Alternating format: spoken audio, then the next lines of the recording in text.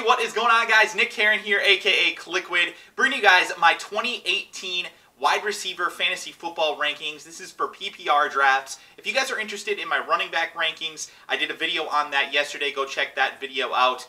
We went through 50 running backs. Today we're going to go through 60 wide receivers. I'm going to try and keep it a little bit shorter today, but it's still probably going to be a fairly extended video. So if you guys enjoy this, make sure you drop a like on it, subscribe to the channel if you are new. And guys, I will have a link to my Google document in the description below that's going to go through all of my rankings for every single position. We've got quarterbacks, running backs, wide receivers, and tight ends ranked. So go check that one out, guys. It's pretty good information. I think I put a lot of work into it, so hopefully you guys can learn something, and hopefully it'll help you out with your fantasy drafts that are coming up. So with that said, let's check out the top 60 wide receivers. Again, this is for PPR. Doesn't change a whole lot for the most part for wide receivers. There are some players that are, better big play guys. Like a Tyreek Hill, for example, is better in a standard league than he is in PPR. But we do go with PPR for our standard as far as ranking goes. And the reason for that is because most leagues are actually now transitioning to PPR. ESPN standard is PPR. Yahoo standard is half PPR. So I just default to full PPR. I think that's kind of the more accepted overall ranking system, I guess. So if you are interested in just standard scoring, probably have to go check out another source. But like I said, a lot of these guys are pretty much going to remain the same regardless of scoring system. So with that said, let's start off at number 60. And this is a guy that's actually helped a little bit by PPR, in my opinion. And that is Taywan Taylor of the Tennessee Titans. Now, it looks like he is going to be the slot wide receiver in this Tennessee offense. Tennessee offense should be vastly improved this year from where they have been in recent years. Taywan Taylor is somebody that I think could break out this year. I liked him as a draft prospect coming into 2017. So I do like him in 2018 to potentially be a guy that gets some decent targets this year in the Tennessee offense, especially if he keeps that slot job. He is a guy that is very, very quick. We saw it in the preseason. He broke through with a big touchdown, and I think that he can do that in the regular season as well, at least a few times this season. That speed cannot be taught, and that agility is very, very good with him as well. At 59, we have another huge speedster. This is John Ross of the Cincinnati Bengals. Guy was a total bust last year, but I don't want to throw everything away with him yet. He is a guy that is probably maybe the fastest player in the entire NFL right now, and I know a lot of people are going to say, no, it's Tyreek Hill. Go compare their 40 times. John Ross ran the fastest 40 time in recorded NFL history. Yeah, he's that fast. Don't forget about this guy. 40 time doesn't mean everything, but it does mean that you have the ability to just extend and get the defenses stretched back. He can do a lot of different things on the football field. I love the fact that he's going to be able to be a deep threat for the Cincinnati Bengals. He has physical talent, guys. He's not just a speed guy. So don't completely rule him out yet. I would draft him late as like one of my final round picks just because I think he has the potential to break out this year as the number 2 wide receiver there now that Brandon LaFell is gone out of Cincinnati. So at 58, I have Deshaun Jackson of the Tampa Bay Buccaneers. It's interesting because they're actually talking about moving him into the slot and allowing Chris Godwin to move outside and play opposite of Mike Evans in 2 wide receiver sets and in 3 wide receiver sets as well. So that could be pretty interesting. Now, Deshaun Jackson does have 190 targets over the past 2 seasons. So this is something where you can still get some value out of him. I don't think he's going away anytime soon. I wouldn't expect him to average, complete that average of 95 targets that he's had over the past 2 seasons. But I still think that he can definitely, get 80 to 90 targets this season. And that should be valuable enough as a guy like him with a high yards per reception to at least return some value here in the late 50s at wide receiver. Now at 57, we've got another guy that could be a big play guy. That is the Chargers' Mike Williams. He is a second-year wide receiver as well. You're noticing a lot of these second-year wide receivers around this range because a lot of them didn't do much last year. Mike Williams is a guy that really didn't do much. He looked pretty bad last year, honestly, for the Chargers. But in the preseason, he's looked very good this year. There's rumors that he is actually going to, have a chance to compete with Tyrell Williams early this year to potentially take over that starting outside wide receiver spot. And I think that he is a guy that could potentially be a big beneficiary of the Hunter Henry injury and Antonio Gates being gone. He's a big-bodied guy. He is a physical receiver, and he's a guy that could be a red zone threat for the Chargers. We expect them to be a good offense. So 8 touchdowns is not completely out of the question for Mike Williams this year. I'm not necessarily projecting that, but it's kind of his upside is 8 to 10 touchdowns potentially. So I like that possibility, and he's a guy that's basically going undrafted in most leagues. So look at him at least at the end of your draft.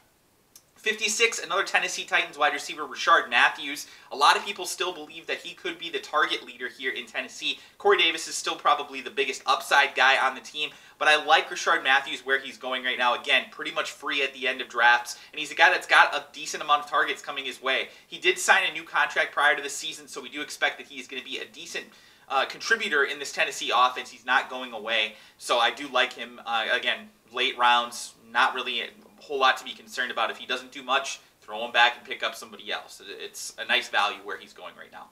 At 55, Kenny Golladay. Now, I actually am probably lower on Kenny Golladay than a lot of people are, and a lot of the hype is actually starting to rise on him because you're going to see that you're seeing these rumors that he is potentially going to take over as the wide receiver 2 in the 2 wide receiver packages that Detroit runs.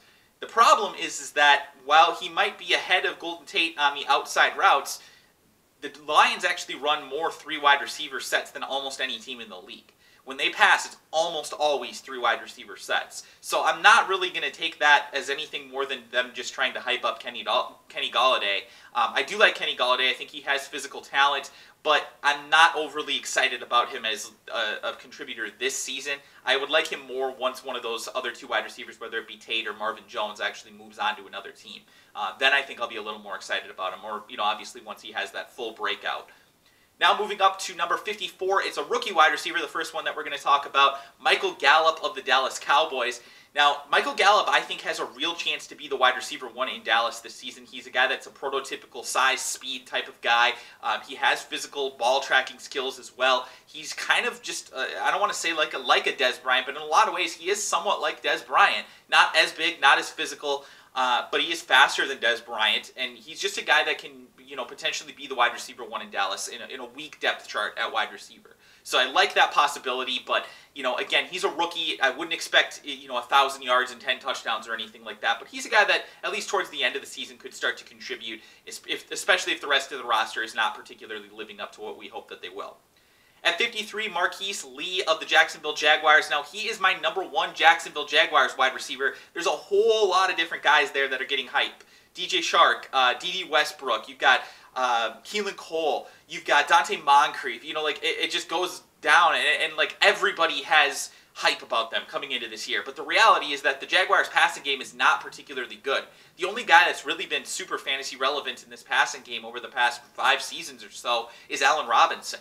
And Allen Hurns at times, who's now a part of the Dallas Cowboys, and like I said, I have him ranked below Michael Gallup. But honestly, though, the rest of these wide receivers I'm just not overly excited about. I think Marquise Lee might be the least physically talented of this whole bunch, which is crazy, but I think that he's the most entrenched as a guy that's going to get the most targets in the Jacksonville offense. Now, overall, I'm not expecting any of these guys to have a big breakout season, but I think if I had to choose somebody, it's going to be Marquise Lee. He also, by the way, led that team in targets last year, so I don't expect that to necessarily change. At 52, Anthony Miller, rookie wide receiver, again, this time with the Chicago Bears. He could end up actually being the wide receiver here, wide receiver number 2 here in Chicago. That offense should be improved. He's the kind of guy that can potentially contribute here in year 1 as a wide receiver. I think he's actually more set up to do so than Michael Gallup is. So that's why I'm taking him a little bit higher than Gallup. I think that in the long term, I like Gallup a little bit better, but in the short term, I think that Anthony Miller's skill set is more kind of set up to be a guy that can contribute in year 1, so I do like him. Number 51, Nelson Aguilar. He's a bit banged up right now, but Alshon Jeffrey might start the season on the PUP list. This is something that is going drastically underreported, in my opinion. And even if Alshon is ready in week 1 to play, I don't think he's going to be 100%. So if Alshon Jeffrey's not 100%, who is there to throw to? Obviously, Zach Ertz, and you've got guys out of the backfield, you've got Darren Sproles, but beyond that, who are they throwing the ball to? I think that it's probably going to be Nelson Aguilar, and I like the upside that he presents, at least early in the season. Even as a wide receiver, too, throughout the rest of the season there in Philadelphia, I think he has significant value. So I do like him, especially where he's being drafted again.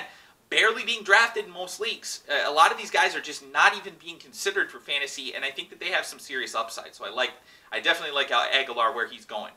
At 50, Chris Godwin. He's a guy that has a lot of hype about him right now, and we talked about him potentially being the outside wide receiver opposite Mike Evans, while Deshaun Jackson kind of slides into the slot. And I like that he has the physical skills to potentially be a wide receiver 1. Unfortunately, Tampa Bay paid Mike Evans to be a wide receiver 1, so I don't expect that to necessarily happen over the next couple of seasons, but he's a guy that could potentially make some big explosive plays this season, and I do like that he has the ability to potentially take over as the wide receiver one if Mike Evans were to potentially get hurt, for example. So that's always a good thing to keep in mind as well. Or if Mike Evans makes another stupid decision and knocks a guy down on the sidelines, like, what are we doing? So anyway, yeah, that's a possibility for Chris Godwin as well.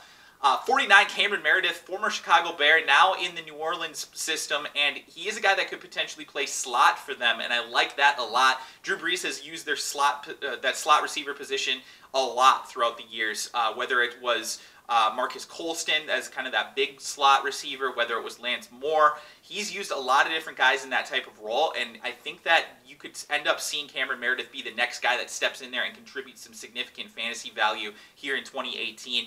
Tre'Quan Smith is another guy that you want to be a little bit on the radar, but kind of paying attention to him. Tre'Quan Smith was a rookie wide receiver this year, and I think that he could potentially end up taking that job away from Cameron Meredith, or if Cameron Meredith ends up moving outside, Smith could move into the slot. Either way, I like both of these guys as just somebody to pay attention to early in the season. They might both go undrafted in your league, and if they do, you can kind of watch, see what happens, see where the targets are going, see what the playing time looks like, and then just kind of make your decision from there. But either way, I want you to pay attention to more than just Michael Thomas in this passing game. There is value to be extrapolated beyond just Michael Thomas. At 48, New York Giants wide receiver Sterling Shepard. He's a guy that was banged up last year. It's a crowded offense, but he's expected to be the slot wide receiver there. He had 105 targets in 2016, and that was with Odell Beckham on the roster. Now, I mentioned that they do have a crowded offense now. Evan Ingram's there. They did also, of course, add Saquon Barkley out of the backfield, so they have a lot more pass catchers now. But even if he only gets like 90, 95 targets, I think he's going to go lower in the drafts than where he's going to finish on the season. Shepard is a guy that does have physical ability, and I like what he can do on the field as kind of a complementary piece there in New York. He's not going to take over for Odell Beckham or anything like that, but I do think that he has some pretty good value here. 47, Paul Richardson of the Washington Redskins. Now, he is actually a guy that I'm fairly high on. A lot of people have him ranked in like the 70s at wide receiver. He's going undrafted in almost every league. A lot of people actually don't think that he is going to be able to be the wide receiver one there. I disagree. I think that I like him actually better than Josh Doctson at this point. Doctson has just failed to do anything on the field. And Paul Richardson, while he wasn't amazing, he was a good contributor in Seattle last year. And I think that there's a good possibility that that happens again this season. I think he's more set up to be just an every week type of quality wide receiver for Alex Smith there in Washington.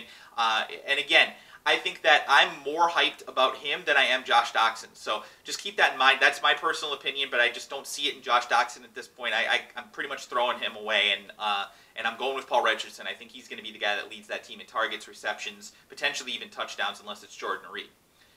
46, DJ Moore, wide receiver of the Carolina Panthers. This is the guy that I had ranked the highest among all rookie wide receivers coming into the draft, and he went number one among wide receivers. So, yeah, he's definitely a guy that has physical talent. I'm not necessarily certain that he's going to take over and be the wide receiver one for them in year one, but at the same time, he has the physical ability to be a wide receiver one going forward. He's a good guy that can play out of the slot. He can play out wide. He can do it all kind of as a receiver, and that's got some serious value for a team that doesn't have a lot of guys that are great pass catchers. So I do like DJ Moore. There's a little bit of a concern, like I said, about the targets with the other guys there in that offense. There are a lot of pass catchers there, but I still think DJ Moore has some value, and he could be very, very good, especially if Devin Funchess or somebody gets hurt.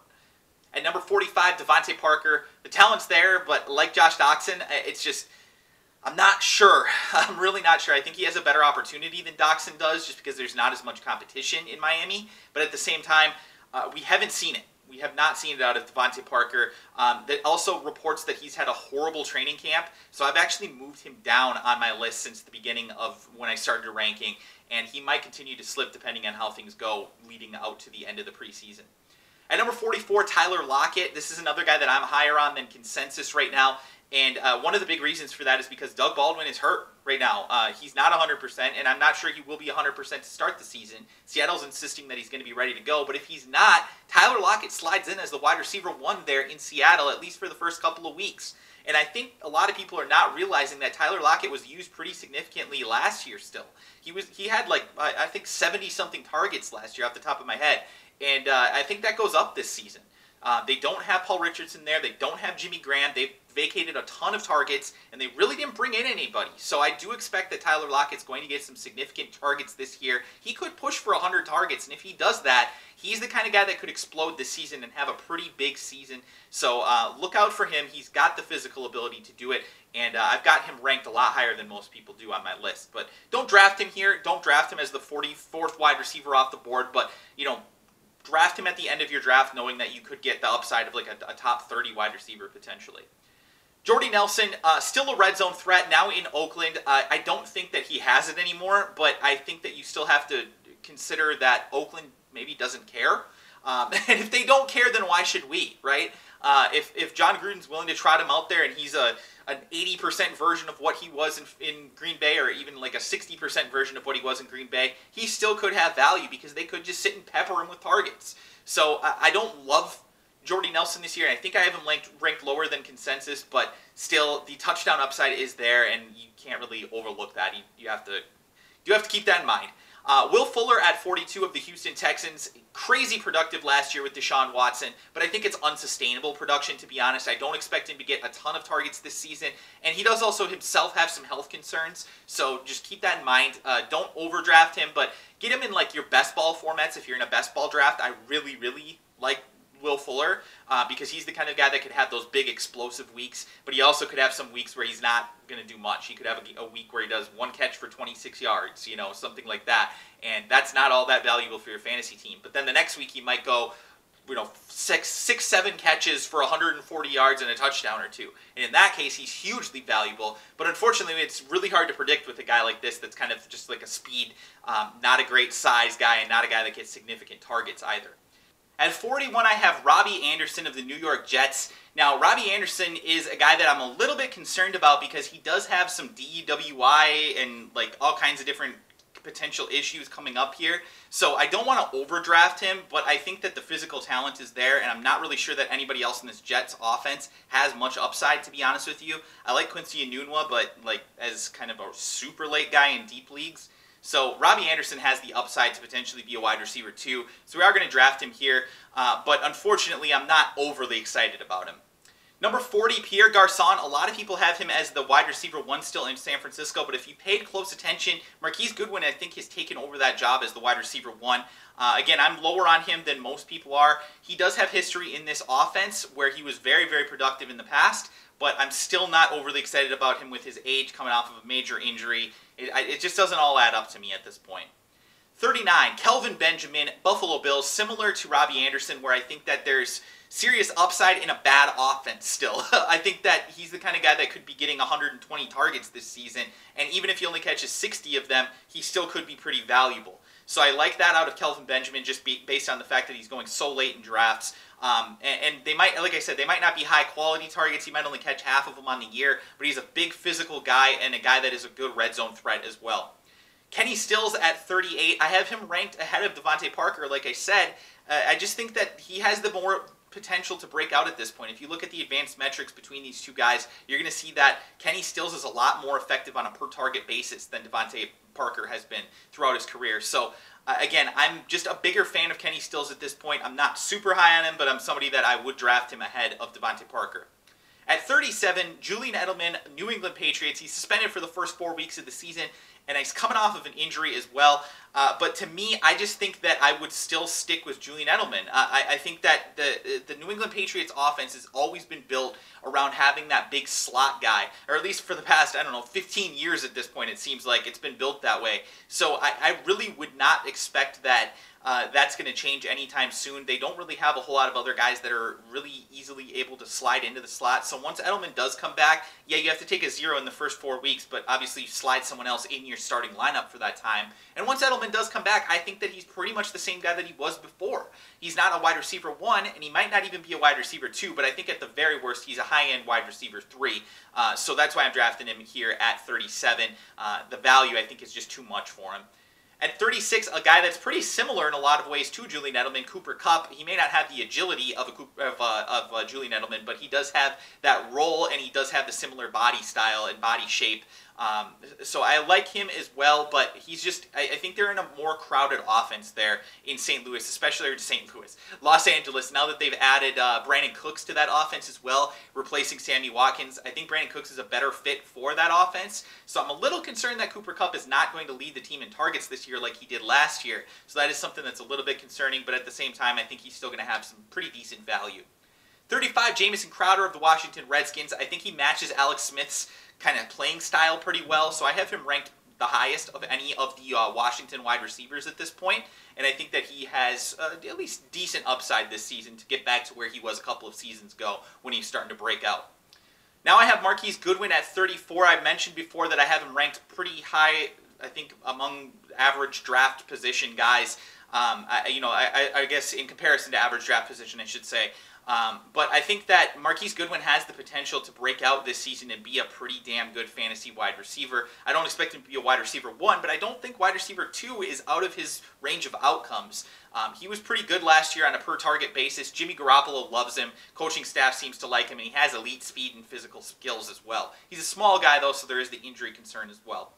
At 33, Robert Woods. I have him ranked a little bit ahead of Cooper Kupp just because on a per-game basis, when he was actually playing, he was more productive than Cooper Kupp last year. He finished 33rd last year in only 12 games, so I have him ranked, again, 33rd.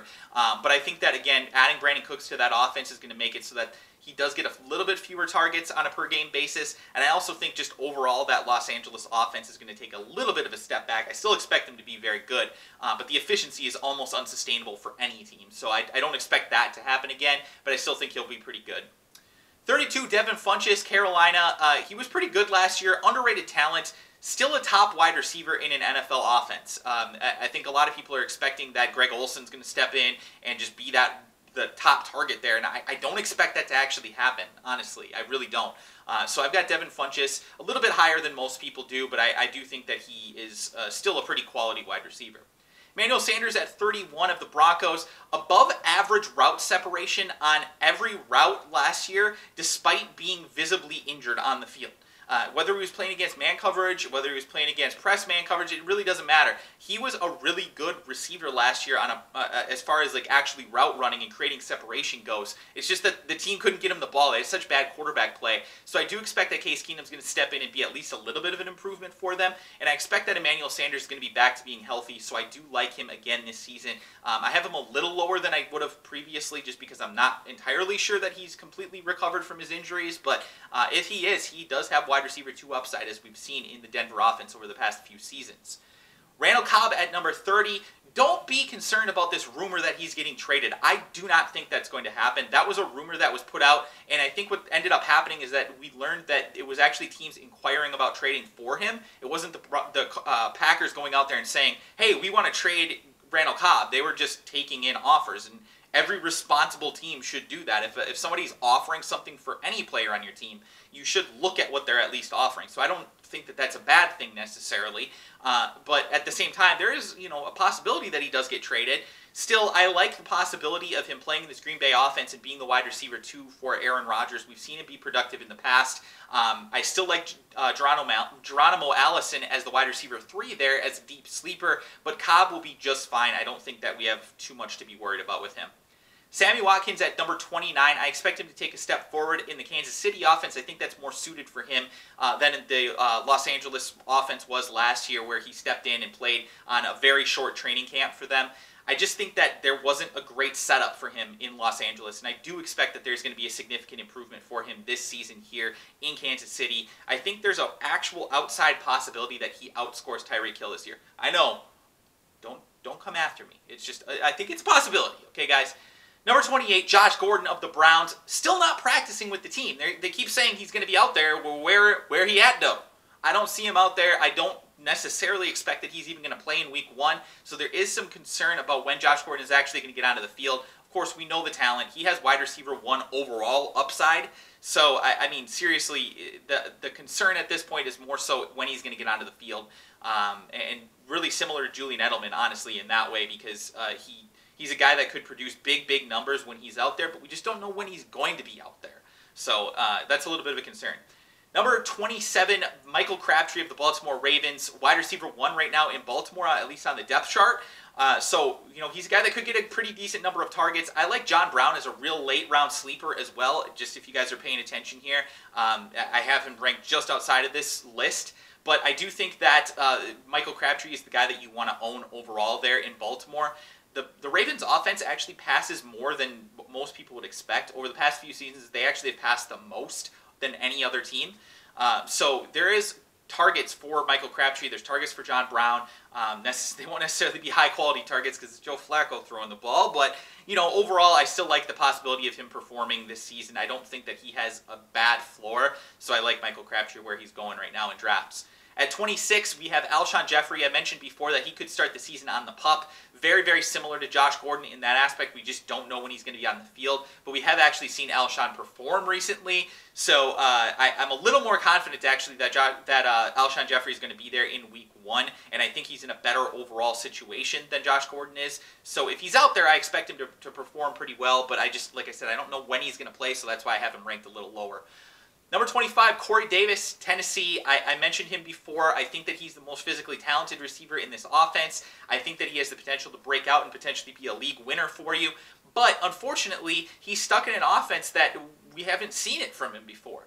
He was a rookie last year, and he's a young player as well, but we just don't necessarily know what he's going to be able to do on the field. They have other targets there. They've got Taywan Taylor. They've got Rashard Matthews. They've got other guys that can catch the ball like Delaney Walker and Dion Lewis. So there's a lot of potential target competition there for Corey Davis, and I don't expect him to be like a 150 target guy, but if he catches 80 passes this season, he's going to be a pretty significant value where he's currently being drafted, so I like that.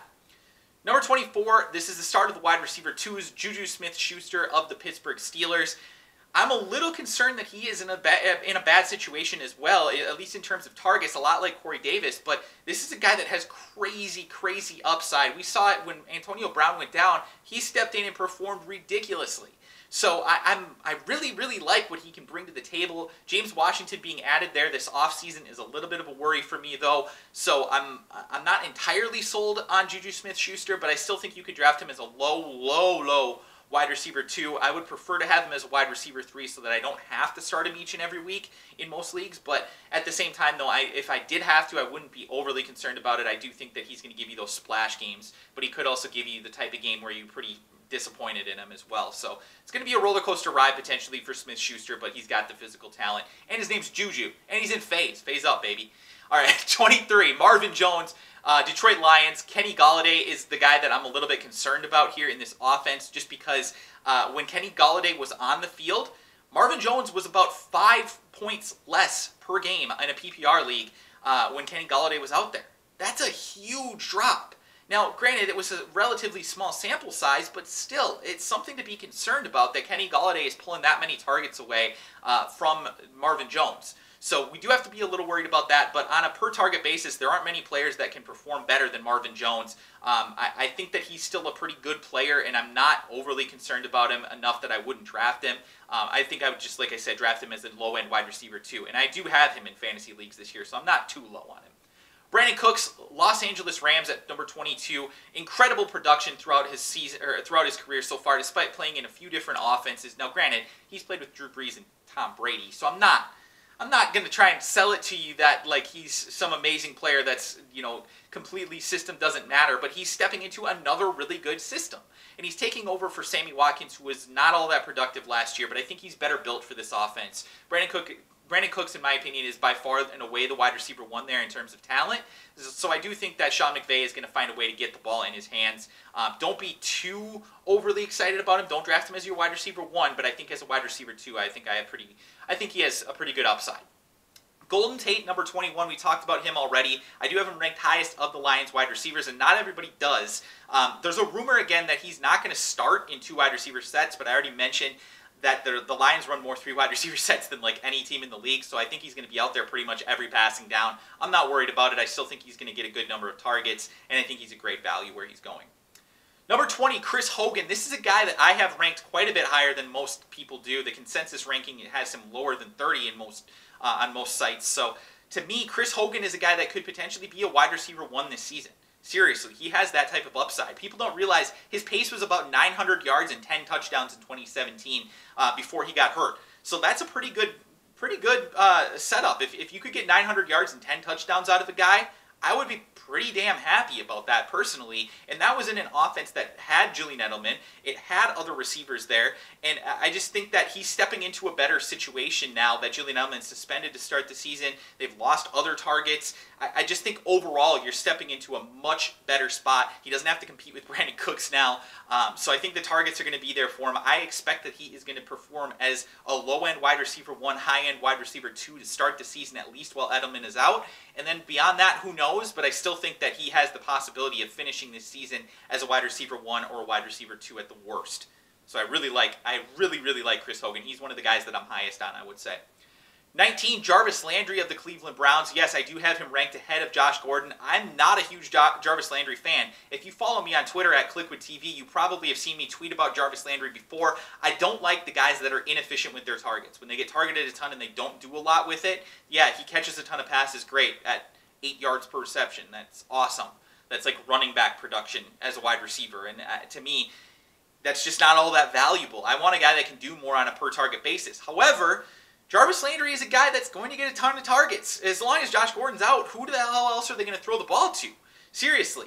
Like, they don't have a lot of targets if Josh Gordon's out. And the fact that they moved Corey Coleman, I mean, a lot of the targets that I was worried about with Jarvis Landry early in the season, in the preseason, I'm not as concerned about it anymore. I thought he was going to have to get 150 targets to be a quality player this year, at least 130 targets to be like a fantasy, you know, like getting 90 receptions type of a thing.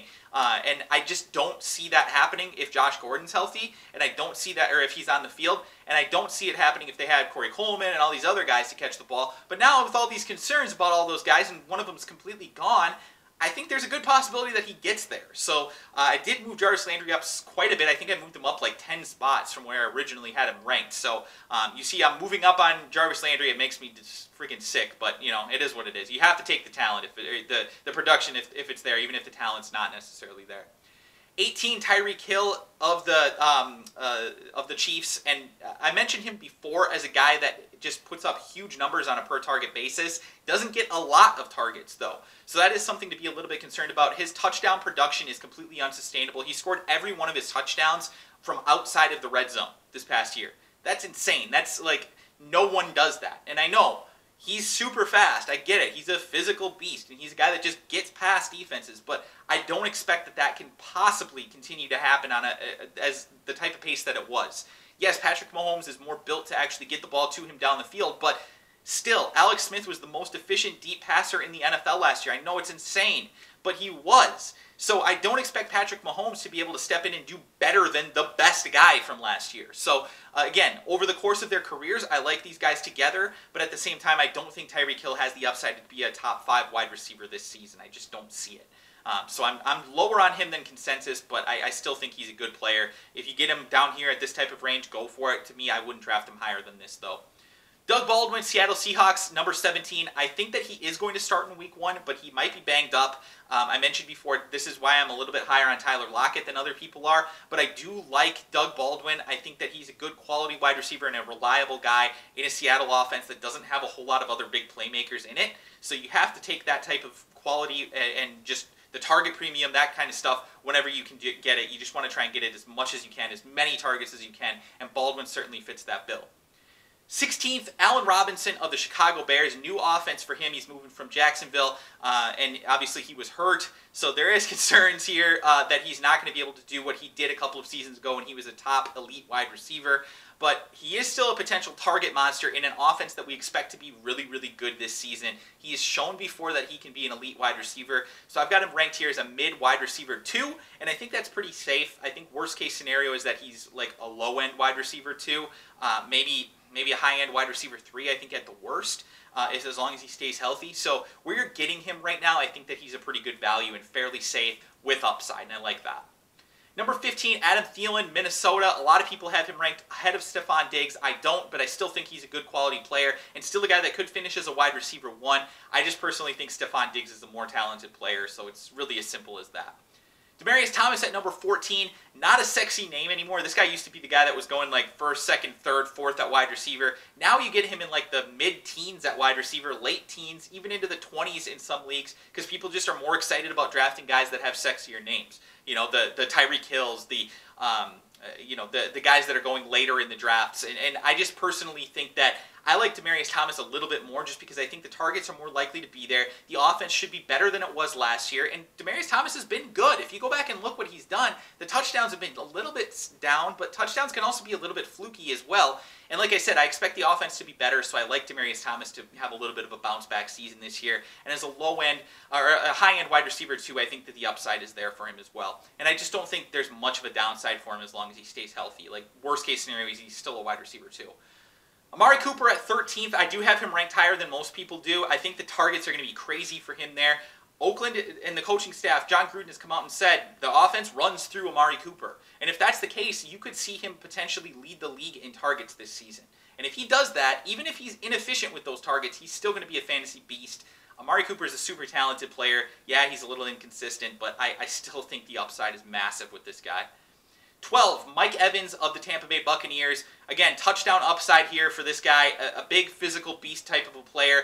But there is more competition now for targets with Chris Godwin there. Deshaun Jackson still getting a good number of targets. They did add the running back Ronald Jones, although I'm not expecting Ronald Jones to get all that many catches or anything. But you know, there's more competition for overall touches in that offense than there was in previous years. Jameis Winston's also going to miss the first 4 weeks of the season with the suspension that he received. So there's a little bit of a concern here with Mike Evans that he's going to have a slow, rocky start to the season, although he actually really didn't see much of a difference between when Winston was targeting him and Fitzpatrick was targeting him. So I'm not overly concerned about it, but there is a tough start to the season for him.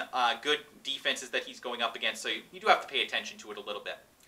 Number 11, Larry Fitzgerald, Arizona Cardinals. Fitz is a beast still, guys. He's still gotten 100 or more receptions, 107 or more receptions in 3 straight seasons. He's old. I get it. The age is a concern. He's not a sexy name anymore, just like Demaryius Thomas. But man, this guy gets a ton of targets, and I think he still has a good possibility to finish as a wide receiver 1 in PPR formats this season.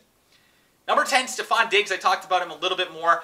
I see the Antonio Brown comparisons, guys. I don't want to say he's Antonio Brown, but like the physical talent is there. This is a guy that is an amazing route runner, like a truly ridiculously good route runner, unbelievable route runner, and a guy that has physical talent to go along with it as well. So I love that. I love this Minnesota offense this season. I think they should be pretty damn good. They should be able to run the ball and pass the ball. Kirk Cousins is an upgrade from Case Keenum as far as, you know, just like overall passing volume. You would assume they're going to give him more opportunities than they gave Case Keenum. So I think there's more targets to go around, and I like Stephon Diggs in that type of situation. I think he's a wide receiver 1 this season.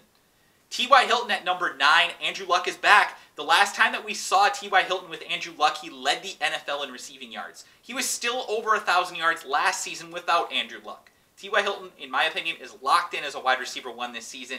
I love his upside. He could potentially be a league winner for you as well. He's going way lower than he should be in a lot of leagues. Number 8, Devontae Adams of the Green Bay Packers could potentially lead the NFL in touchdown receptions. He was second last year in the entire league without Aaron Rodgers playing the full season.